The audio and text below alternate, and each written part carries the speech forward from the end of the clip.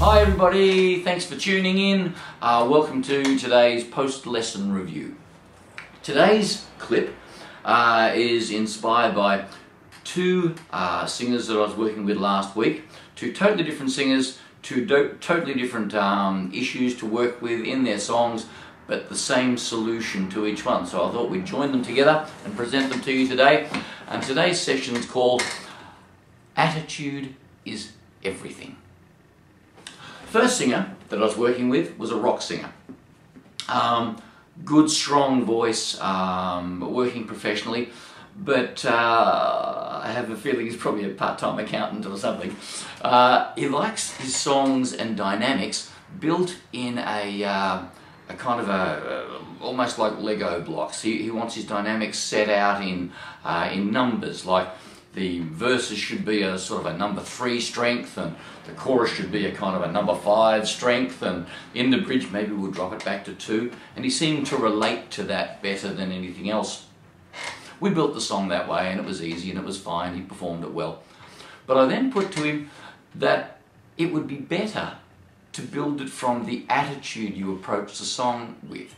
Now, as long as that attitude works, as long as your foundation, practice, method, strength, stamina, all the things that come from regular technique, as long as they're in place, then the attitude thing works really well. You need to look at the song and feel it. Look at the content. Is it an angry song? Is it a lamenting song? What is it? What attitude is the music around you creating? And so if you need it to be aggressive in perhaps the chorus section there, the volumes and dynamics should be self-fulfilling. They should happen with your attitude, again, as long as your foundation technique is always well in place. So we put that to him, and he's gone away to work with that now, and I suspect we'll come back with a much better effect next week. And not as much thought required. You don't have to think about, oh, I need to be loud here. Oh, I need to be soft here. Oh, It's all determined by the attitude you approach the song with. So understand your song, and then it will work. So that was our rock singer. The very next session was with one of my jazz singers. She's a beautiful singer. We were working on a Melody Gardot song. That's a singer worth a listen if you have a few moments. She's good. We're working on a song called a blues called Worrisome Heart. Now, this Worrisome Heart has like a 40-second intro, I forget how many bars, but a very long introduction.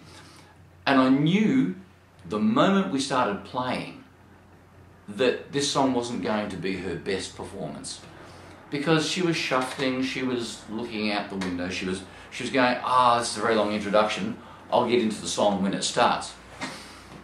Wrong. It's a blues song.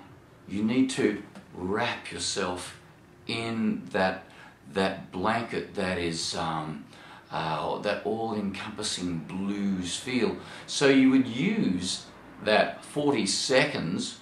She saw it as a very long intro to get through. I see it as an introduction which gives you time to find yourself within the mood of the song, so that the moment you start ploughing yourself into it, it's right the moment you start. There's no, she'll be right within a verse or so. You need, take that 40 seconds, if you've got the chance, take it and envelop yourself in it, create it, the mood before you start, and then launch into the song. Always try and go at your songs in a global manner.